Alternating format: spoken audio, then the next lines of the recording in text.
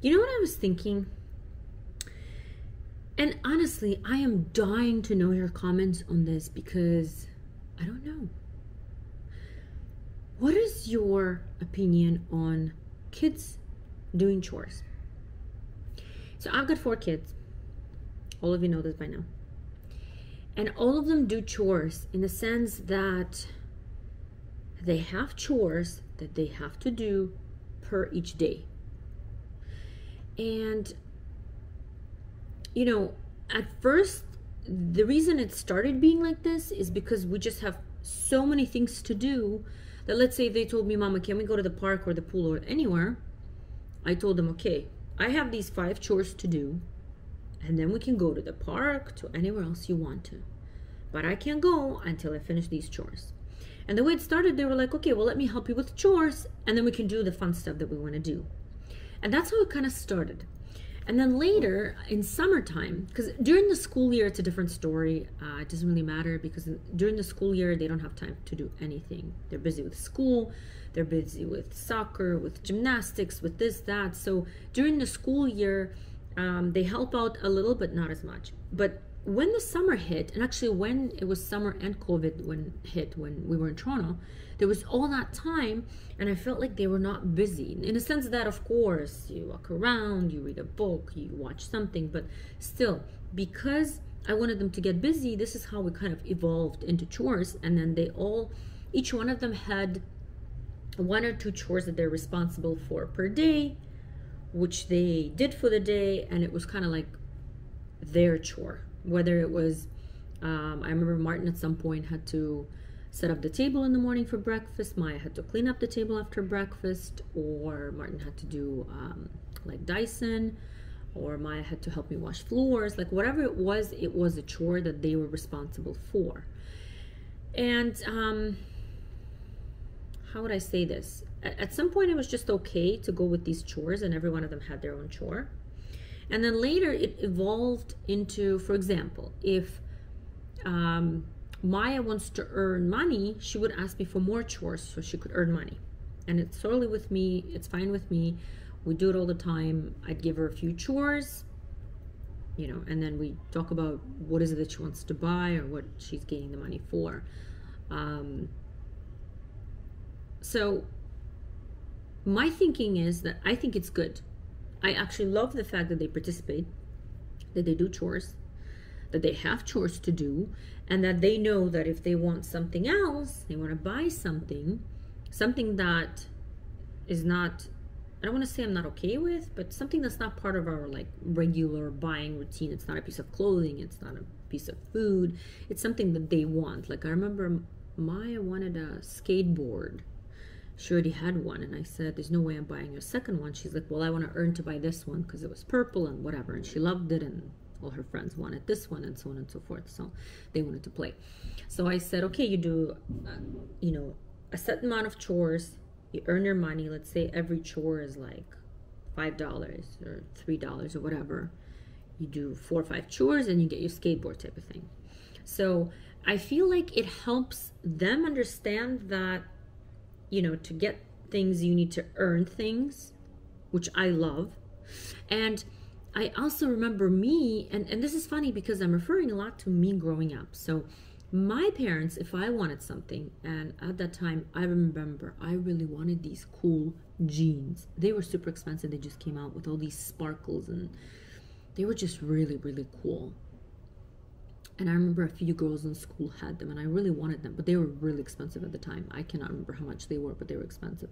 And I remember my dad saying, listen, you would need to, you know, earn to get these jeans that you really want to. And I said, okay. And I remember I was washing the floors. He would pay me $2, or back then was maybe 2 rubles or something like that. I remember 2, but I don't remember the actual currency. And I did it. I think I was doing it for a month or maybe a month and a half of like consistent chores, and I did it. I loved them, and I wore them a lot because I had that sense of like I earned them. And I remember something interesting, that I was taking care of these jeans. I remember all the other clothes that my mom or my dad would buy to me, I would just kind of throw them around, you know, not really care. But I remember those jeans that I bought, those hard-earning jeans, I took care of them. I put them away.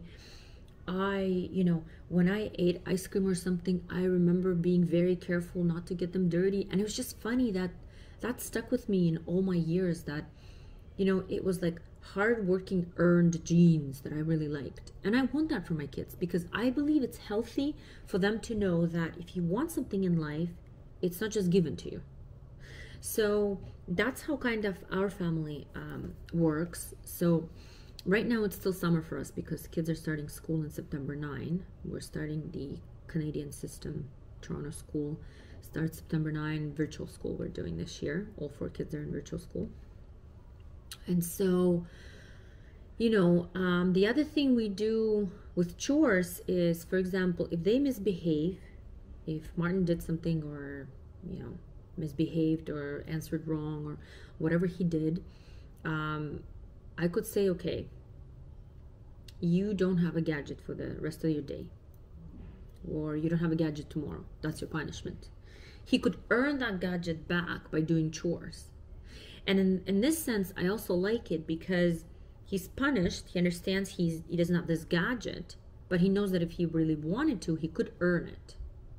It doesn't happen always, because I feel like some punishments are, I wouldn't allow it. But if it's something not as big, like he, I don't know, pushed his sister because she was annoying type of thing, I would say, okay, this is it. This was not nice. Your behavior was not good.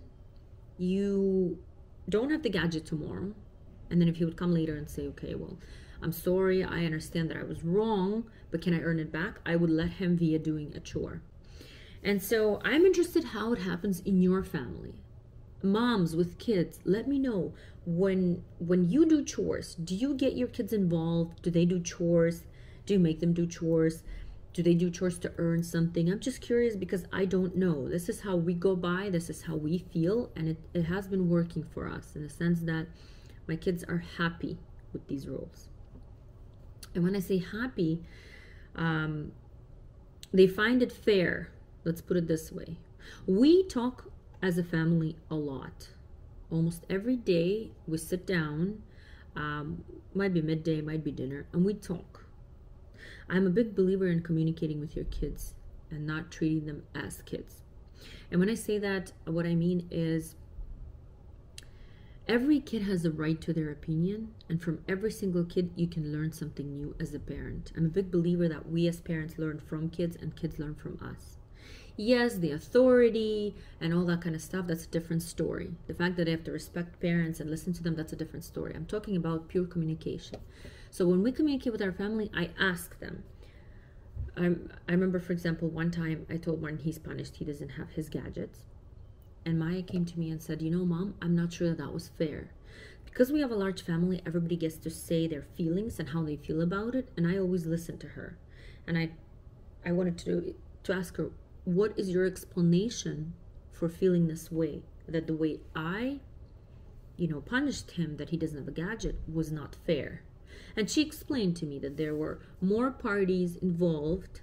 I think it was Milana at the time and Martin, and that since I told Martin that he can't have gadgets, I should have told Milana the same, that it wasn't fair. So I believe in communication, and I believe in communicating with your kids and asking them how they feel. And for me, I think chores is just a really good idea for these kind of things. I feel like it's good for them to do chores. I feel like it's good for them to feel that if they've done something wrong, they need to do something to make it better, type of thing.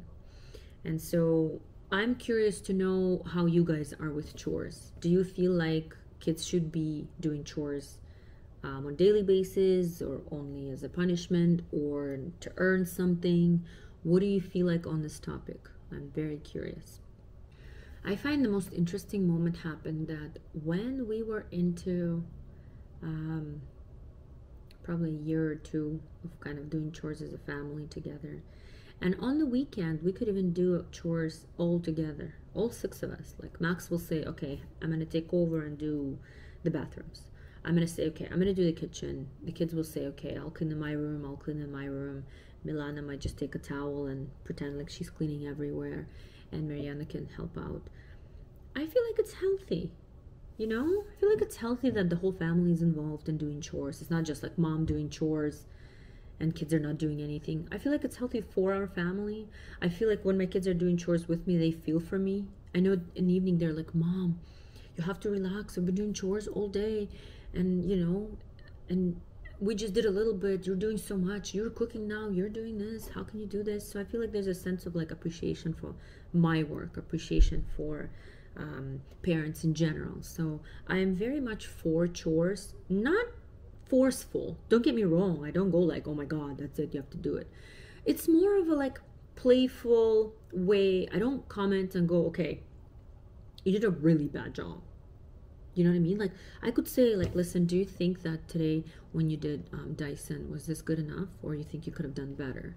I think it's about communicating with your kids, finding out from them, okay, how do you feel about this? Do you think you did your best? And I feel like in those moments, they will learn. Because, for example, Martin has done Dyson for a long time, but he wasn't doing it that well. And then Maya did it once, and she did a fantastic job. Even Martin came and said, Mom, she did such a great job. She's very good at it.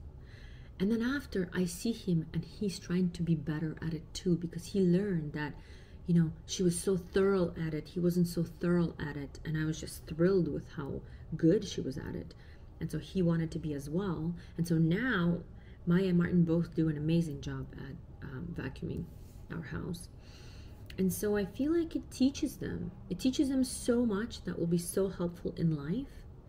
Because, I mean, think about it. A family is like a mini school or mini university. We all have to communicate with each other. We all have to understand each other's feelings. We all have to, deal with each other's moods. And believe me when I say it, we all have moods. Even my 4-year-old has moods.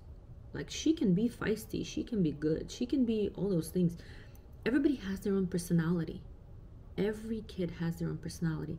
And I feel like by doing these things together as a family, you are making your family more healthy.